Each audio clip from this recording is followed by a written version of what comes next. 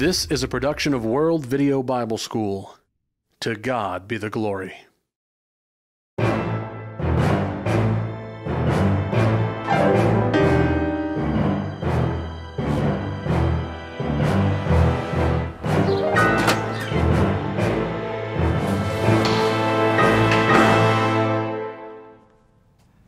Hello, I'm Gary Massey. The reason I'm talking to you today is because in addition to being a Bible teacher, I'm also a practicing attorney. I've represented thousands of clients, trying dozens of cases before judges and juries. In modern-day courtrooms, cases are tried before a governmental representative, a judge who has the authority to make decisions about what happens to people. God often uses the symbol of a trial, much like the trials that we have today, to explain what's going to happen to everyone at the final judgment. In Acts chapter 17, verse 31, he said, "Because he has fixed a day in which he will judge the world in righteousness through a man whom he has appointed, having furnished proof to all men by raising him from the dead." Again, in Romans chapter 14, verse 10, the Bible says, "We will all stand before the judgment seat of God." Echoed again in 2 Corinthians chapter 5, verse 10, "For we must all appear before the judgment seat of Christ, so that each one may be recompensed for his deeds in the body according to what he has done, whether good or bad." The good news is that much like earthly trials, we are allowed to have an advocate, a representative. In most cultures, in most societies today, when a person is brought to trial in front of a governmental representative, then they're allowed to bring a lawyer or a defender, an advocate, to plead their case. The Bible tells us that our divine trial allows us the same privilege. 1 John chapter 2, verse 1 says, "My little children, I'm writing these things to you so that you may not sin. And if anyone sins, we have an advocate with the Father, Jesus Christ the righteous." The word translated advocate there comes from the Greek word parakletos. It's often translated as one who appears in another's behalf, a mediator, an intercessor, a helper. It comes from two different Greek pieces. The first one is a prefix, para, which means beside, around, or from the side of. The second piece is from the word kaleo, very similar to the English word call, and that's what it means, to call, to make a strong request, to implore, to entreat, to urge. It has the idea of bringing cheer or comfort or encouragement. And so what 1 John is telling us is that Jesus is the one who calls from beside us, our parakletos, our intercessor, the one who pleads earnestly on our behalf. The same idea is mentioned in other scriptures as well. Romans chapter 8, verse 34 says, "Christ Jesus is he who died, yes, rather who was raised, who is at the right hand of God, who also intercedes for us." Hebrews 7, verse 25 says, "He always lives to make intercession for them." Today we're going to talk about Jesus as our advocate. And as we study what the Bible says, we'll see that we could not have a better defender, a better advocate. In selecting a lawyer, you want a lawyer who understands the judge before whom you're going to appear. Judges can vary significantly in their character, their tendencies, their preferences. Some judges may want things very technical and very specific. Other judges may want a lawyer to present a case that focuses only on the most important issues and doesn't get sidetracked in what he would think of as things that are too technical. Jesus is the perfect advocate, the perfect defender, because he understands intimately the character of our judge. 1 John 2, verse 1 says that we have an advocate with the Father. God the Father is the judge. He will be the judge who decides our eternal future. And one of the things that we all need to understand about our judge is that He is the God of perfect righteousness, the God of perfect justice. In the New Testament, sometimes we read the word righteous and sometimes we read the word justice, but in the original language, it's the same word. And English translators will sometimes translate it righteousness, sometimes translate it justice. But God the Father is perfect in righteousness, which is to say, He's perfect in justice. Deuteronomy chapter 32, verse 4 says, "For all His ways are just, a God of faithfulness and without injustice. Righteous and upright is He." Psalm 7, verse 11, "God is a righteous judge and a God who has indignation every day." You know what indignation is: a feeling of anger, a feeling of wrath against sin. When somebody takes your property, when somebody commits violence against you, when somebody commits some sort of injury against your family member, you feel indignation, you feel wrath, and you have a desire for punishment. Well, God the Father, the God of perfect justice, feels indignation every day. He hates every sin. He hates every form of evil. That's why David prayed in his psalm of repentance, Psalm 51, verse 4. To God the Father, he says, "Against you, you only I have sinned, and done what is evil in your sight, so that you are justified when you speak, and blameless when you judge." The sad truth is, every sin is an offense against God. So not only is God the Father the righteous judge, He's also the victim of our sin. He's also the victim of our crimes. And we also know that justice requires punishment. And God, therefore, being the God of perfect justice, requires every sin to be punished. Proverbs 11, verse 21 says, "Assuredly, the evil man will not go unpunished." Ecclesiastes 12, verse 14, "For God will bring every act to judgment, everything which is hidden, whether it is good or evil." Nahum chapter 1, verse 3, "The Lord will by no means leave the guilty unpunished." And so we have a divine trial in front of a divine God of absolute and perfect justice. And His sense of justice, which is also imprinted upon our own character, requires that no sin committed will ever go unpunished. Even those who died will not escape the punishment of God. But our advocate, our perfect defender, He shares that sense of perfect justice. Jesus Himself shares that character with God the Father. We started out in 1 John chapter 2, verse 1, where it says, "We have an advocate with the Father, Jesus Christ the righteous." The word righteous could also be translated just. Jesus Christ, part of the divine Godhead of justice. Because you see, Jesus is God, a member of the Godhead. The Gospel of John, chapter 1, verse 1, says, "In the beginning was the Word, and the Word was with God, and the Word was God." And then verse 14 says, "And the Word became flesh and dwelled among men." Jesus is that Word. He is God who became flesh and dwelled among us. And so we have a judge who is the God of perfect justice, but our advocate understands that.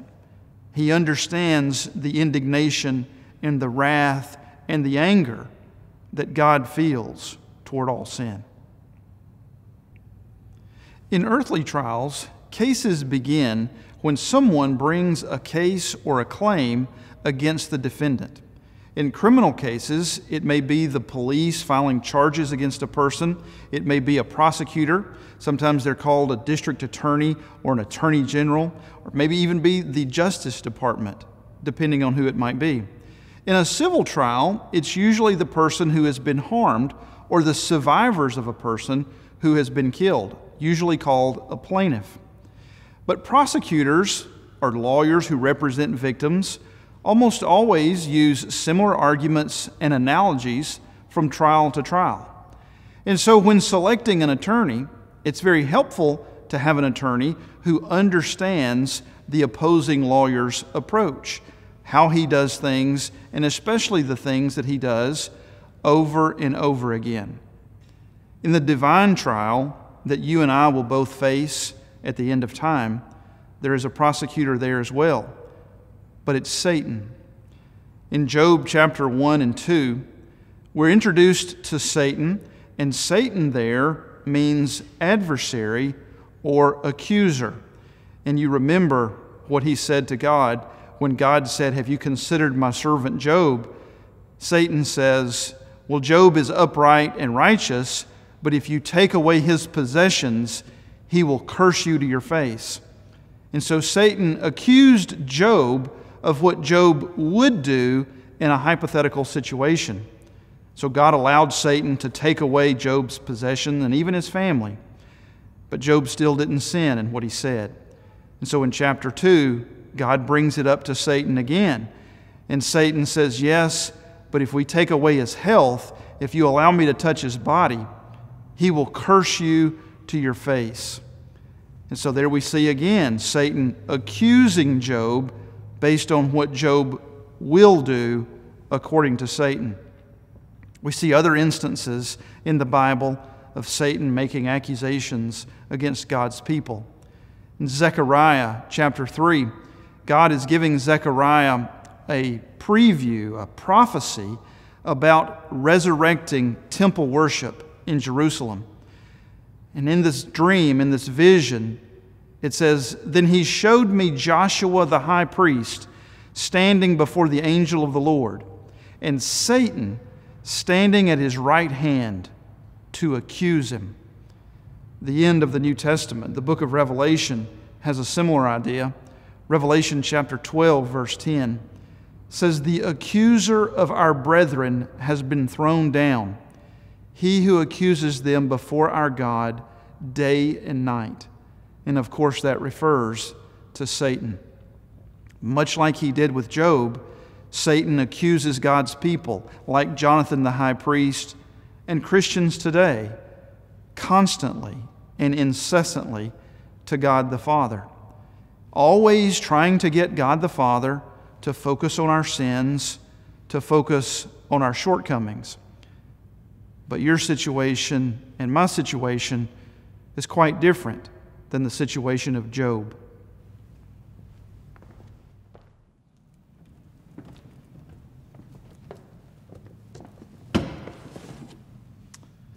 Earthly trials always involve evidence. The longer the trial, the more important the case, usually means the greater the amount of evidence.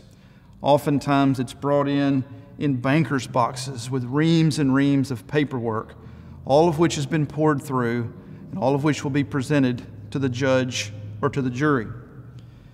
Our trial, our divine trial, will be different than Job because Satan doesn't have to guess what we would do to accuse us. There's already a record of what we've already done. Revelation chapter 20, verses 12 and 13 says, "And I saw the dead, the great and the small, standing before the throne, and books were opened. And another book was opened, which is the book of life. And the dead were judged from the things which were written in the books, according to their deeds. And the sea gave up the dead which were in it, and death and Hades gave up the dead which were in them. And they were judged, every one of them, according to their deeds. Every deed you have ever done has been recorded by God." And Revelation 20 right there tells us that when we face our divine trial, books will be opened. and we'll be judged according to the things written in the books, according to our deeds, clearly teaching us that our deeds are written in those books. So when Satan accused Job, he didn't point to Job's deeds, he pointed to hypothetical deeds. With me and with you, he won't need hypothetical deeds. He'll have books of deeds. And it's not just the way we've interacted with other people. It's not just the things that we have done with other people. Jesus tells us in Matthew chapter 12, verse 36, "But I tell you that every careless word that people speak, they shall give an accounting for it in the day of judgment." So not just your actions, but your careless, hurtful words, your criticisms, your gossip, your condemnation unfairly has been recorded and will be called to account at your divine trial. It's not just your deeds and not just your words. It gets even worse. 1 Corinthians chapter 4, verse 5 says, "Wait until the Lord comes, who will both bring to light the things hidden in the darkness and disclose the motives of men's hearts." Even our unspoken motives, our selfishness, our jealousy, our desire to see somebody fall off their perch, all of these things will be revealed at our divine trial. But what's even worse is that our prosecutor does not have the best interests of society at large. In earthly trials, we expect our prosecutors to represent the interests of the state, to represent the interests of the community or the county, of the collective interests of all the citizens. But at our divine trial, our prosecutor is going to represent his own interest. But thankfully, Jesus understands that. 1 John chapter 3, verse 8 says, "The one who practices sin is of the devil, for the devil has sinned from the beginning. The Son of God appeared for this purpose, to destroy the works of the devil." Sin is a product of the devil. The reason sin exists is because of the temptation that the devil introduced into the world. And the reason that Jesus came in human form was to undo what Satan had done.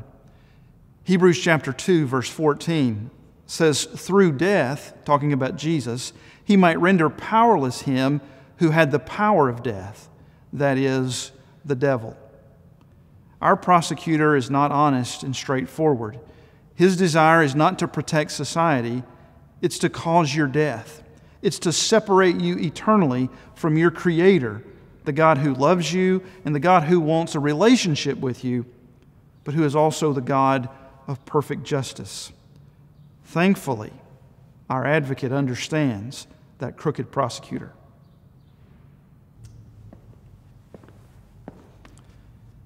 In order to represent a client effectively, a lawyer must understand his client. He must understand his client's experience to be able to tell his client's story. I know a lawyer who recently had a client, a young girl, a pre-teenager, who went in for a medical procedure and because of a mistake by the medical providers was rendered blind, completely unable to see. After a few years, the girl is a young teenager, and the lawyer is trying to prepare the case for trial, but he's struggling to find the right way to tell the young girl's story. He went to the client's house and waited for the young girl to get home. She got off the school bus and she came inside. She dropped her books on the table. She got something to drink and went back outside and went and sat in a car sitting in the driveway. After a few minutes, the lawyer asked the girl's father, "Where did the girl go?" He said, "Look out the window." And the lawyer went to the window and peers beyond the curtains. And the young girl is sitting in the car, moving the steering wheel, looking into the back seat. The lawyer asks the girl's father, "What is she doing?"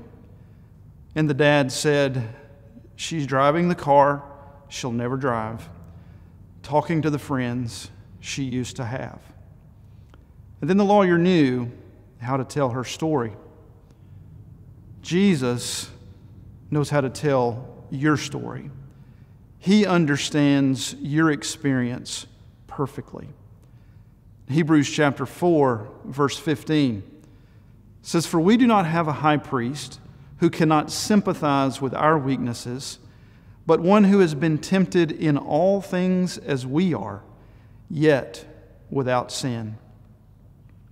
Did you know that Jesus understands temptation even better than you do, even better than I do? Jesus has withstood every temptation. None of us know the maximum amount of temptation. None of us have ever reached the maximum amount of temptation without giving in. But Jesus has, and He understands what that means. And He understands what it's like to feel hurt or embarrassment or rejection. And He also understands your guilt. He knows, much like the prosecutor, that you're guilty. He knows what's in that mountain of evidence, in those books that will be opened. But if you go back to 1 John chapter 2, verse 1, it says, "I am writing these things to you that you may not sin. And if anyone sins, we have an advocate." He's writing this when we do sin, to bring us comfort. If you back up just 3 verses to 1 John chapter 1, verse 8, he says, "If we say that we have no sin, we are deceiving ourselves, and the truth is not in us. If we confess our sins, He is faithful and righteous to forgive us our sins and to cleanse us from all unrighteousness. If we say that we have not sinned, we make Him a liar, and His word is not in us." As an advocate, Jesus only takes guilty clients. His first requirement is that we admit that we have sinned, that we admit our need for a defender, our need for someone to protect us from the justice that should be coming our way. But if you notice there in 1 John chapter 1, verse 9, it says that He is righteous to forgive us our sins. If sin requires punishment, how can it be righteous of Jesus to forgive us of our sins? Righteous, just. Romans chapter 3, verse 24 answers this question. It says, "Being justified as a gift by His grace through the redemption which is in Christ Jesus, whom God displayed publicly as a propitiation in His blood through faith. This was to demonstrate His righteousness or His justice, because in the forbearance of God He passed over the sins previously committed. For the demonstration, I say, of His righteousness at the present time, so that He would be just and the justifier of the one who has faith in Jesus." Jesus' forgiveness of our sins, God's forgiveness of our sins through the redemption of the blood of Christ, is righteous and just because it involves redemption. And that's what we're going to talk about next. Our perfect advocate, who understands his client, has the perfect defense. So God has appointed a day in which He will judge the world according to our deeds. We all have a trial date set for our trial before the righteous judge. We have a crooked prosecutor with a mountain of evidence of our own sins. But we have an advocate who understands us. But how can even He have the perfect defense? Well, His defense is not that ours is a case of mistaken identity. It's not that we've been confused with somebody else. It's not that we have an alibi. It's not that we were somewhere else when the sin was committed. And it's certainly not that our acts were all righteous, that what's being called a sin is not actually a sin. On the other hand, His defense is that our punishment was already administered. 1 John chapter 2, verse 2, says, He Himself is the propitiation for our sins, and not for ours only, but also for those of the whole world. By this we know that we have come to know Him, if we keep His commandments. The idea of propitiate is to atone, to satisfy, to assuage. And that's what Jesus has done. He has offered Himself as a substitute for us. Someone who has taken our punishment, not that punishment is not deserved, not that justice does not require punishment to be carried out, but simply that the punishment has already been carried out. Colossians chapter 2, verse 14 says, having canceled out the certificate of debt consisting of decrees against us, which was hostile to us, and He has taken it out of the way, having nailed it to the cross. The idea is this, that every one of our sins was turned into a judgment of guilt. And then all of the judgments of guilt of which we're guilty were then consolidated into one decree, one court order for our punishment. But Jesus took that decree that gathered all of our sins and all of the court orders against us, and He nailed it to the cross. He put it on the cross and paid for it there.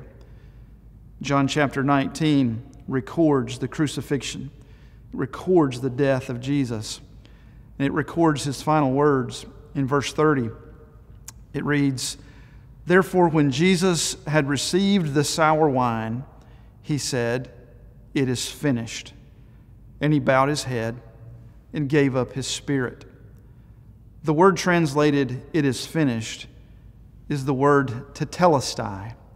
And this is a word from the world of accounting that means that a debt has been paid in full.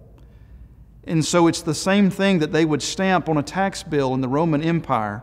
When you went and paid your taxes, they would stamp on your bill, tetelestai, paid in full. Those were Jesus' last words as He died on the cross. 2 Corinthians 5, verse 21 says, He made Him who knew no sin to be sin on our behalf, so that we might become the righteousness of God in Him. 1 Peter 2, verse 24 says, He Himself bore our sins in His body on the cross, so that we might die to sin and live to righteousness. For by His wounds you were healed. So the idea is not that you are innocent. It's not that you did not sin.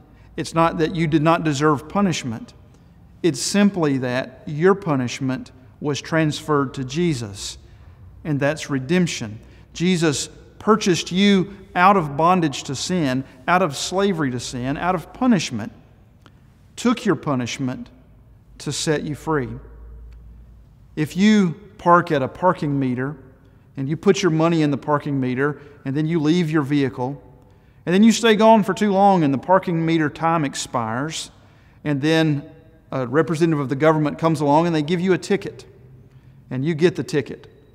And then about a month later you get summoned to court and they said, well, the fine originally was $11, but now that you didn't pay the fine has become $50. Well, if you pull out a receipt showing that you paid the $11, then that's a defense to having to pay the $50. You're not saying that you didn't violate the law. You're not saying that the time didn't expire and you became parked illegally. You're saying you paid the fine already. And that's what Jesus did for us.